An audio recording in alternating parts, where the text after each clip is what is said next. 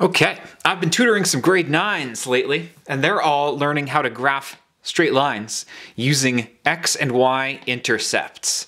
It's a pretty easy process, but you got to get used to it and hopefully get fast at it. The way to graph lines using intercepts is to plug in x equals 0 and then solve for y in that smaller equation. The number that you get for y will be the y-intercept, and it will be a point that you can put onto the graph. Then, separately, you're going to plug in y equals 0 and solve for the x that's left over.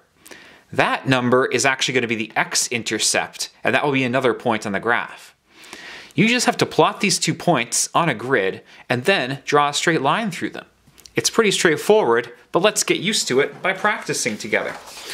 Let's do it for this line, which is in standard form. Step 1 is to plug in Step 1 is plugging in x equals 0. So what I have is 0 plus 3y plus 12 equals 0. I'm going to move all my y's to the left side, which they're already on, and all the numbers to the other side. That leaves me with 3y equals negative 12. Notice that the positive 12 became negative 12 because I had to subtract 12 on both sides to move it there. To isolate for y, I divide both sides by 3, and I end up with y equals negative 4. That means that my y-intercept is going to be at 0, negative 4, and I will plot that on a grid very soon. Step 2 was to plug in 0 for y. X plus 3 times 0 plus 12 equals 0. Now 3 times 0 is 0, so I will do that multiplication now. In fact, multiplication is the first thing to do here with Bedmas. I'm going to keep x on the left, move all my numbers to the right. I have x equals negative 12. It's minus 12 on the other side of the equal sign, just like it was over here. And I have x equals negative 12. That means my x-intercept is 12, 0. To graph this, if I had a grid, I would definitely use it. But here's my makeshift grid. My y-intercept is somewhere down here at 0, negative 4.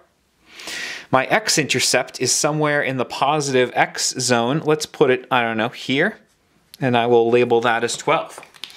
Then I use a ruler, which I don't actually have, but I'll use this calculator as a ruler, and I draw a line through those 2 points. I kind of missed, but it was close enough. And there it is. There's my straight line.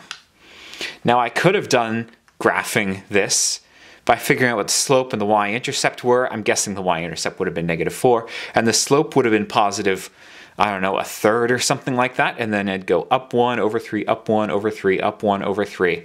But here, we only need 2 points, graph them, draw a line through it, and you are done. That is how to graph with intercepts. Let's do another one together. Why not? Step 1, plug in x equals 0. Step 1, 4 times 0 plus 2y equals 2. 4 times 0 is 0. Plus 2y equals 2. 0 plus anything is just that same thing left over, so that really didn't mean anything. And then to isolate for y, I divide both sides by 2. 2y over 2 is y, and 2 over 2 is 1. So that means that my y-intercept here is 0, 1. Let's find the x-intercept together. We do that by plugging in 0 for y. Plus 2 times 0 equals 2. That's 4x plus 0. I multiplied again. 4x plus 0 is just 4x. And then I divide both sides by 4 because I'm isolating for x. X is 1/2. That means that my x-intercept here is probably at 1/2, or 0.5, 0. If we graph this together, I'm going to give myself a grid. My y-intercept is going to be at 0, 1. My x-intercept is going to be at 0.5, 0. And then I use my super exciting ruler to draw a line through those points. There we go. Ooh, that was a little better. Put arrows on both sides, and there it is.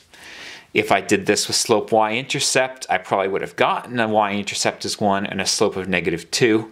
I would have gone down 2 over 1, down 2 over 1. I'd be way off the grid that I have here, but it would have gone through that point, and so I would have ended up with the same line.